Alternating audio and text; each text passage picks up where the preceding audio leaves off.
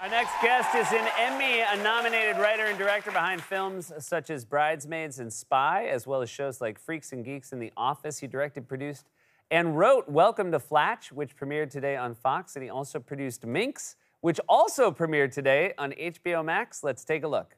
Like when you give a pill to a dog, you dip it in peanut butter first? So my question is, what's our peanut butter? I'm sorry, are you waiting It's for me? nude men. Did you say nude men? But not like a schwanz right in the face, you know? Classy, with your modern, lady point of view. Are you mentally ill? You're the one who came up with the idea. No, that was a conversational bon mot. Please welcome to the show, Paul Feig, everybody.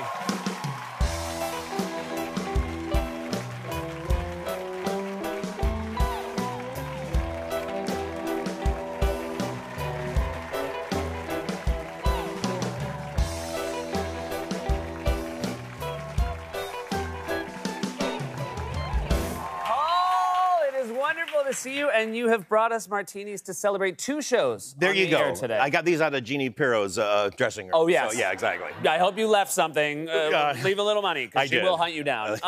You actually, during the pandemic, you made 100 cocktails, one a day. Yeah. Live streamed. Yep. Which was a lovely thing to do. Did you, at some point, though, get a little tired of doing it? Never making cocktails. No, but I vowed at the beginning of the pandemic, I knew I wasn't a medical professional, so I had to do something. So I thought, I'll make cocktails every day, 5 o'clock for 100 days in a row, no stop. And we raised money for charity and all that, and made delicious cocktails every day. Well, you're very good at it. It's an excellent martini. Thank you so much. With my own gin, my Ardingstall's gin. I have my own gin. Well, you dress like a man who should have his own gin. There you go. Thank you. Yes.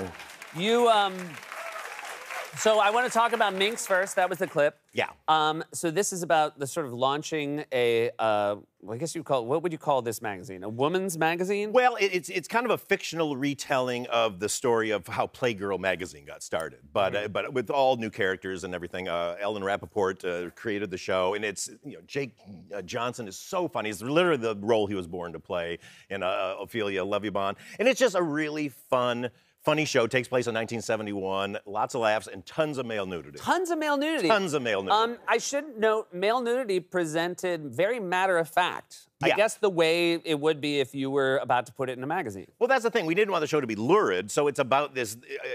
Basically, Jake plays the publisher of a lot of naked magazines, but for women. So when you get there the first time and she, our star tours the place, it's just a bunch of people naked, standing around smoking cigarettes, waiting to do their job. So it's immediately not sexy. It's just like a workplace comedy. There you go. There you go. And lots of dongs, exactly. Lots of dongs. It's like The Office with dongs.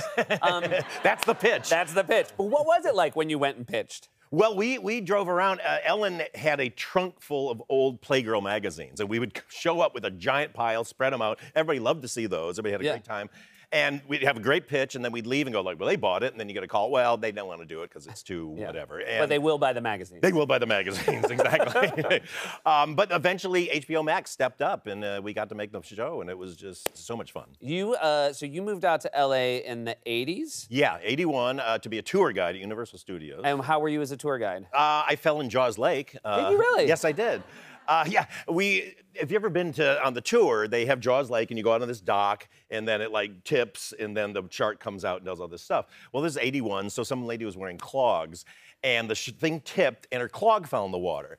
And so we come out, and she goes like, my clog. So I go, oh, so I clamber back out onto this dock, and I'm reaching out to get it, and the dock resets, and I go head first into the water as Jaws is backing up to reset.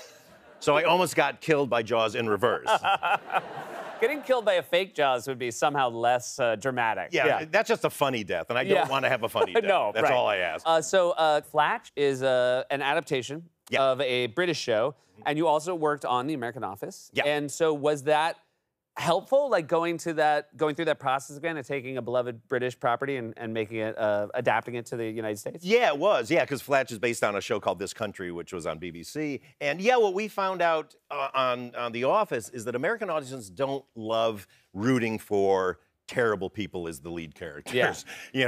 And so like on that, the first 6 episodes they did on The Office, he was mean, but they didn't like it. And then 40-Year-Old Virgin came out, and people go, oh, he's nice. So then we made him more well-meaning. And this one is just great. It's just about these two cousins who live in this small town in the middle of Ohio, and just about the people in the town. It's lovely, super fun, comfort food kind of show. And you pulled from your own small town experiences with Freaks and Geeks. So is that nice to return to that? Yeah, it's really fun. It's fun to write scripts, because basically these two characters are so kind of Arrested Development that I can just bring up stories that I did when I was a kid.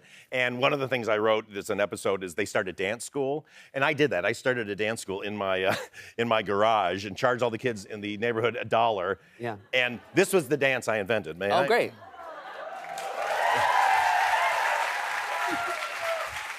Manage your expectations, because here it comes.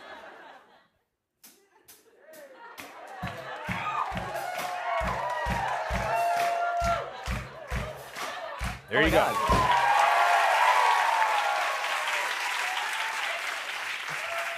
And within 5 minutes of the class ending, a bunch of older brothers came over and threatened to beat me up if I didn't give their money back. Yeah, I was gonna say, I'm surprised there hasn't been a class action. Yes. But you did, when you first went to LA, you wanted, you thought you'd be in front of the camera, right? Yeah, I went there to be an actor, and I was an actor. I was on a lot of, I was a regular on 5 TV shows, and I was Mr. Poole on Sabrina the Teenage Witch for the first season. Wow. Yes, my hostess is, if you remember that. And so when did it dawn on you that your future path in Hollywood was going to be behind the camera? Well, I always wanted to write and direct, and when we finished the first season of Sabrina, I was like, oh my God, it was a hit show, so like I made money, so I was like, I'm gonna take all my money and sink it into this independent film that I wrote and directed and starred in, that I shot in 6 days, and finished that with all the money I had in the world, and then they called me up and said, oh, we're not gonna bring you back to the show. So then I was out of work and out of money. Yeah. My wife was looking at me like, what did you just do? And I had a terrible year of just trying to sell that movie, couldn't get it anywhere, but during that time, then I wrote the script for Freaks and Geeks. Well, it certainly, I think, ended up being the perfect path for you, and it's so nice to have you here. Congratulations on 2 shows. Thank you, Seth. You guys, that's Paul Feig. Welcome to Flatch, airs Thursdays on Fox, and Minx is streaming on HBO Max. We'll be right back with more Late Night, everybody.